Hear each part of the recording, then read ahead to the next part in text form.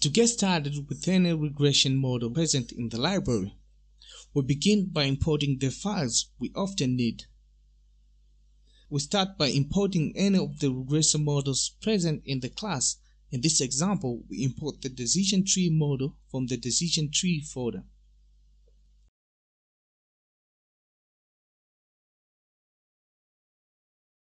We then import preprocessing.mqh file. This file has the classes for normalizing the input data to be within the small range of values.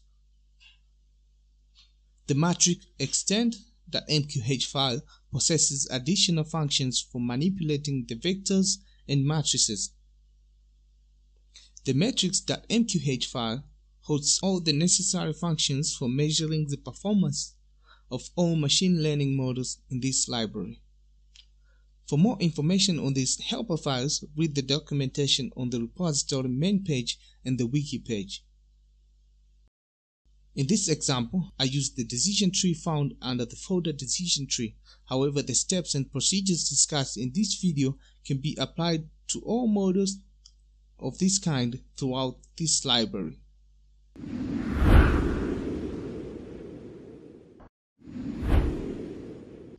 After importing all the necessary MQH files, we need to instantiate the non-static classes from our files imported above. It is always a good practice to call a model with an object pointer asterisk. This way, you can pass the arguments for your regression model instead of using the default values.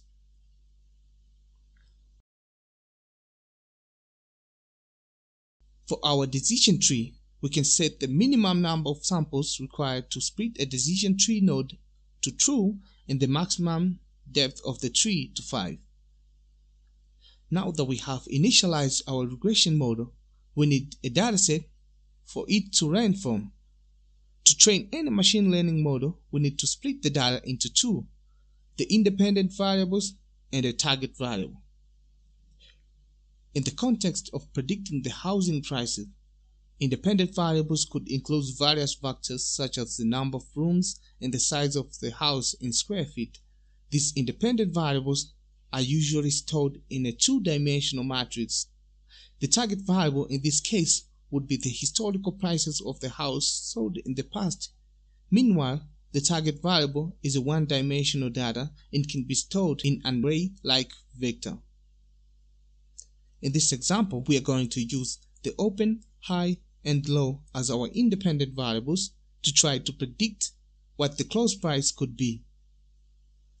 Here, the open, high, and low prices are the independent variables, the close price being the target variable. So we start by collecting the historical prices and assigning this data into vectors. After collecting all the variables into their respective vectors, we can declare a matrix named X with a number of rows equals to 1000 bars and 3 columns. This matrix will be used to store all the independent variables. Shortly after defining the X matrix, we add the open, high, and low vectors to the first, second, and third columns of the X matrix respectively. We can then declare a vector named Y and assign it the closing price values.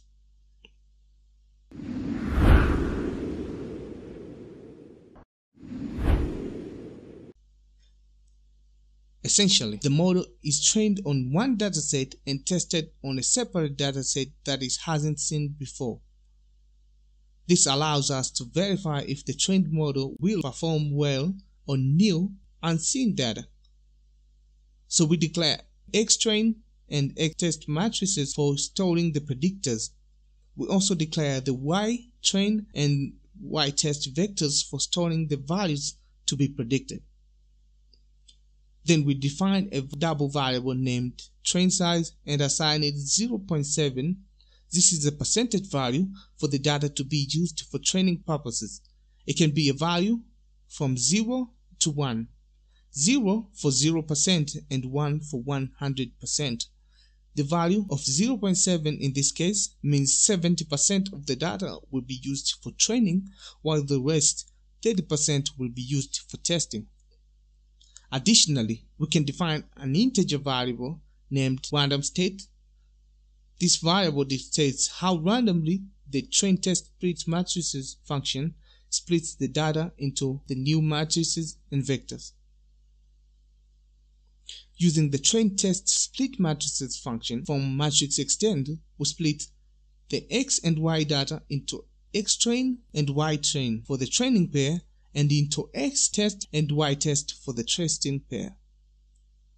We can set a breakpoint below this function to monitor the newly obtained variables in debug mode.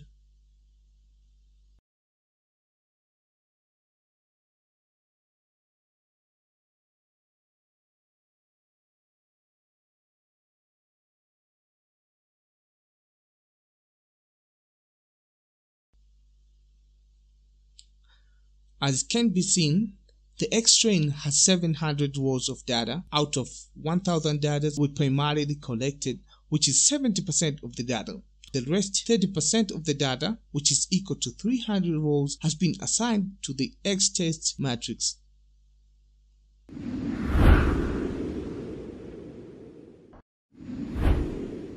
This is a very crucial process. We need to normalize the X train and X test matrices. For more information on this, kindly refer to the pre-processing documentation on this repository on GitHub. By calling the fit transform method from one of the selected scalar present in the pre-processing file, we can normalize the training data and return the new normalized data. The key here is to call fit transform for the training data and transform function for the rest of the data coming forward. The fit transform function trains the scalar algorithm and transforms the data, returning new values, while the transform function only transforms the data after the fit function has been called. The order of calling these functions here is very important, so keep that in mind.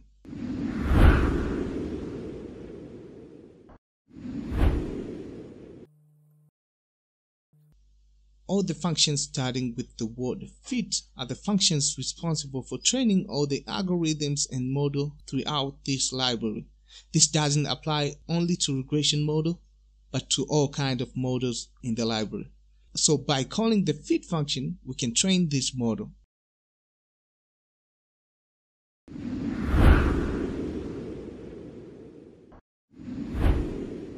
To test the trained model, we code the model to make predictions on the training data, then compare those predictions to the actual values from the training data. The common metric for testing regression models is the R-squared. It can be called from the static class named metrics found under metrics.mqh. We do the same thing for the testing samples.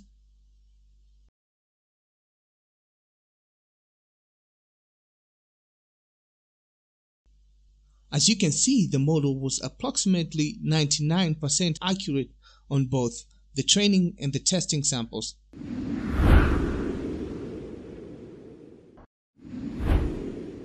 Now that we have a trained regressor AI model smart enough to make decent predictions, we can use it to make predictions from the forex market. To easily get current information from the market, we need to use the MQL rates array. We start by defining the MQL rates array, giving it the name rates just above the onInit function. Inside the onInit function, we can set this array as series. This makes the price information in a time series order, where the recent price information from the market will be located at index 0 from this array. Inside the onTick function, we copy the rates starting from the previous close bar at the index of 1 to 3 bars prior. We then define a vector named x and assign to it the open, high, and low prices from the recently closed bar. Their order in this vector must be preserved as they were arranged in the training data. We also have to normalize this new data in a similar way we normalize the training data by using the same scalar instance used during training. We call the predict function from the model to get the predictions. Finally, we can comment the predicted closing price on the main chart. And that is how you can get the prediction for all the regression models present in the class. The code used in this video can be found under the examples folders on GitHub. Check it out.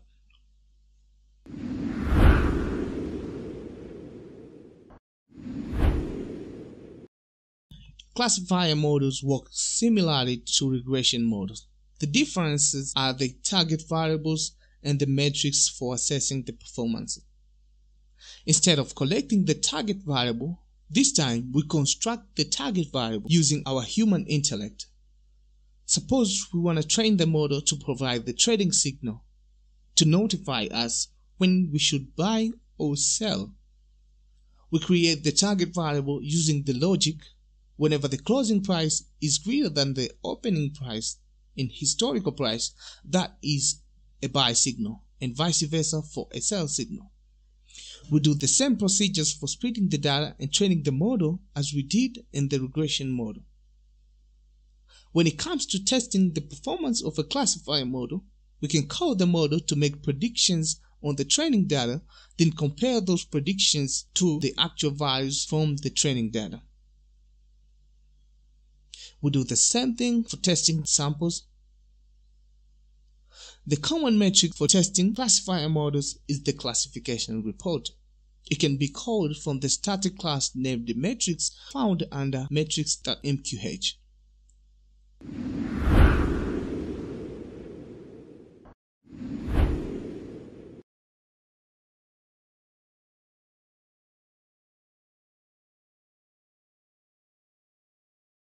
The classifier model was 64% accurate on the training sample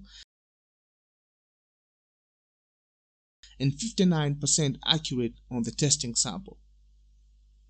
So to use this classifier model for making prediction, instead of using the predict function used in regression models, the classifier models have their own variants for making predictions. The predict bin function returns the predicted class in classifier models in this library, while the predict proba function returns probabilities. In this case, the predict bin function would return the signal either 1 for buy or 0 for sell. This resembles the classes present in the target variable we created. The predict proba function would return a vector, let's say 0.8 for buy and 0.2 for sell, showing the probabilities for buy and sell signals respectively.